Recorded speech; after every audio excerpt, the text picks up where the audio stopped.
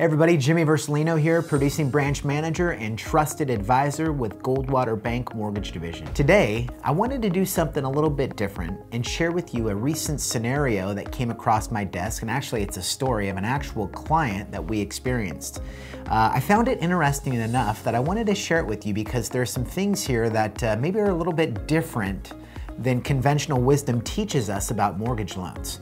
So here's the deal. The study that we're going to be looking at today is simply this.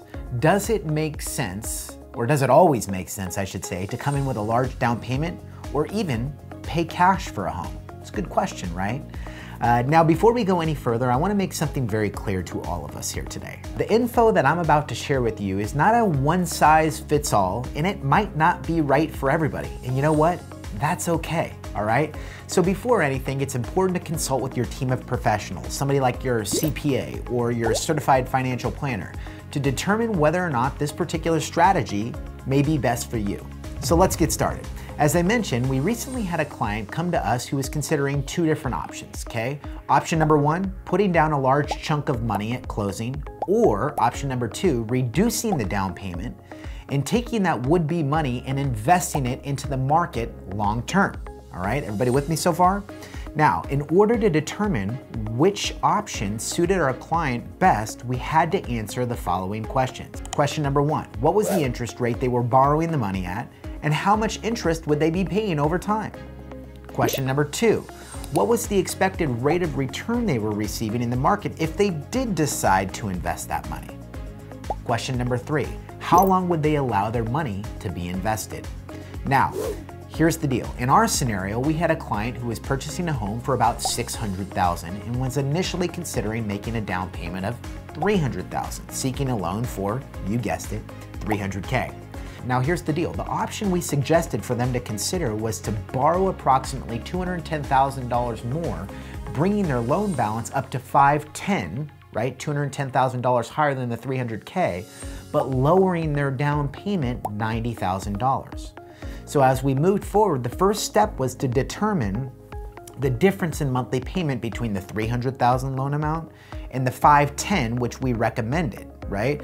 The difference was right at around $887 a month, all right? So now at that point, the question became simple for the client. Would they rather have roughly an $887 a month lower monthly payment or $210,000 in additional cash that would be invested long-term and could be used for their retirement? Now, after we researched this a little bit more, our findings were incredible. If the borrower opted not to park the additional money down, but rather invested in a simple index fund or a mutual fund yielding an estimated 5% rate of return over a 10-year period, that $210,000 would now grow to, you ready for this? $342,000. Now here's the deal, guys. We've got to be fair here, right? We've got to account for the additional amount of interest that the borrower was paying on the higher loan balance, on the $210,000, right? So let's take a look at that for a second. So if you take that extra $210,000 that they were borrowing, right? You took the interest rate that they obtained of 3%. It's about an extra $6,300 that they pay annually in interest that they otherwise wouldn't have, resulting in roughly $63,000 over a 10-year period. Now watch this.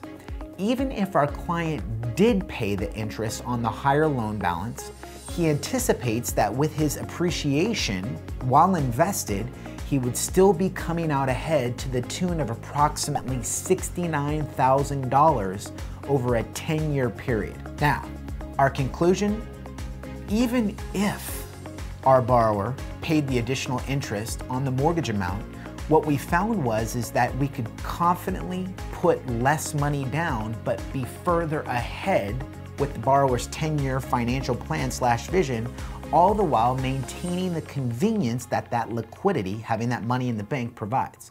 Currently, with low interest rates, the smart move could absolutely be to involve maintaining cash reserves and passively investing them long-term and over time. So, as you can see, in some circumstances, a buyer may want to consider the prospect of not paying cash for a home or putting a large sum of money down, but obtaining a higher mortgage balance instead.